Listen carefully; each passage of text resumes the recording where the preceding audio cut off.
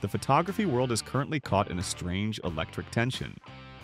It is the beginning of 2026, and while we have seen a flurry of activity from the major players, there is one ghost in the machine that continues to haunt every forum, every camera store counter, and every landscape photographer's dreams.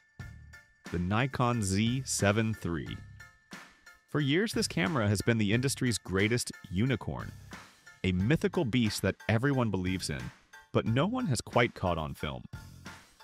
While Nikon has been busy winning hearts with the retro-cool ZF and the powerhouse Z8, the Z7 series has sat in a quiet, almost meditative state. However, the silence from Nikon HQ hasn't been a sign of abandonment. Let's know every new detail about the rumored Nikon Z7 III.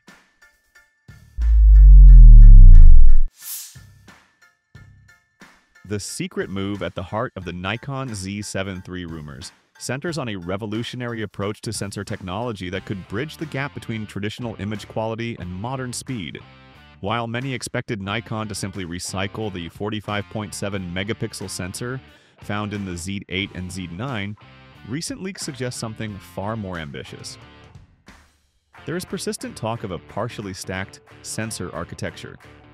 This is a brilliant middle ground engineering feat that offers significantly faster readout speeds than traditional BSI sensors, virtually eliminating the rolling shutter issues that plagued the Z7 II, without the astronomical manufacturing costs associated with a fully stacked sensor.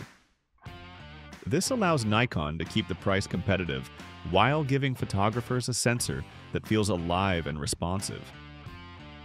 Even more tantalizing are the reports from supply chain insiders suggesting that Nikon has been testing prototypes with a staggering 67 megapixel sensor, potentially sourced through an expanded partnership with Tower Semiconductor.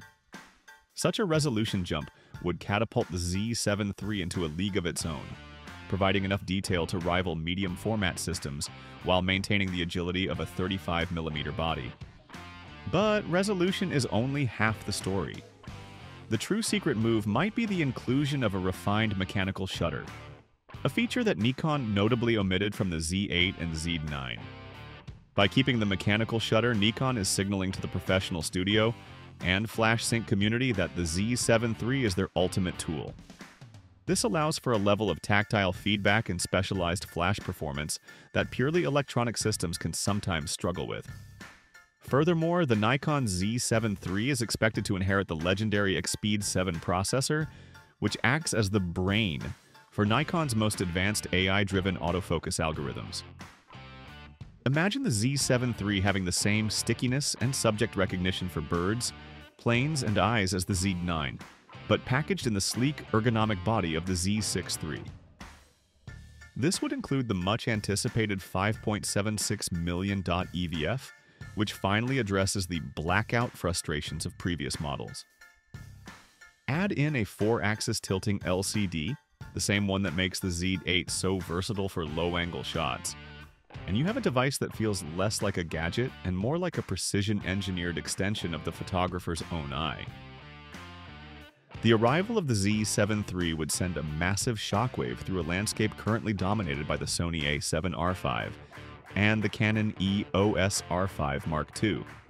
For a while, Sony has had a bit of a zoo approach, offering a camera for every conceivable niche, with the A7R5 standing as the undisputed king of pixels at 61 megapixels.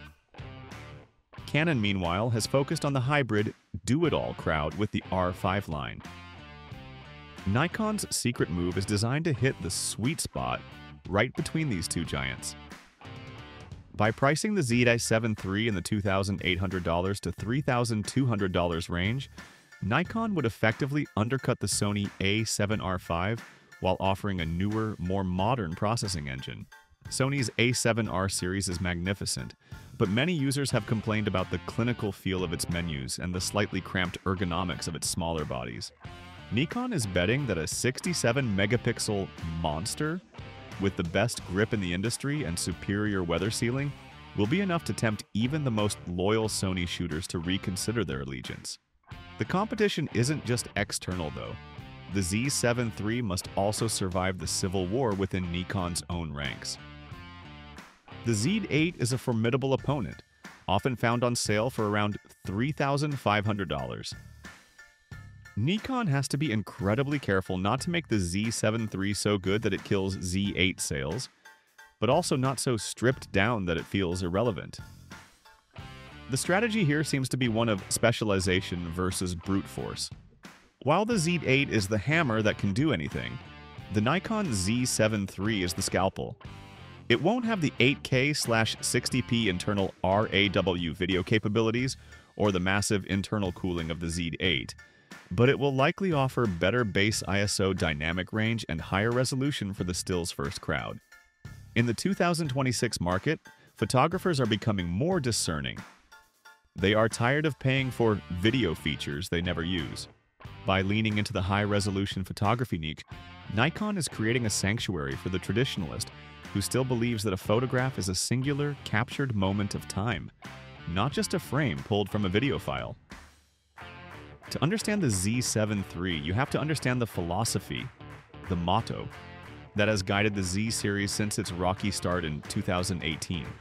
Nikon's journey has been one of redemption, moving from a brand that seemed behind the curve to one that is now setting the pace for the entire industry. The Z series motto isn't written on a wall, but it is felt in every design choice. Respect the heritage, embrace the future. This is why Nikon cameras still feel like Nikons. They have a specific snick to the shutter, a specific curve to the grip that feels like it was molded to the human hand, and a color science that prioritizes natural skin tones and deep, rich greens. The Z7 III is the ultimate expression of this philosophy. It takes the DNA of the D850, widely considered the greatest DSLR ever made, and translates it into a language that a computer can understand. This motto also extends to the recent integration of red cinema technology into the Nikon ecosystem. While the Z7 III is a stills-first camera, the secret move of 2026 is the subtle inclusion of red-inspired color science and log profiles. This gives photographers who do occasionally need to shoot video a level of cinematic quality that was previously locked behind a $15,000 price tag. It's about giving the user more than they asked for without making the camera feel bloated. Nikon's commitment to Focus Point VR, a system that stabilizes the image specifically where you are focusing, is a testament to their obsession with sharpness.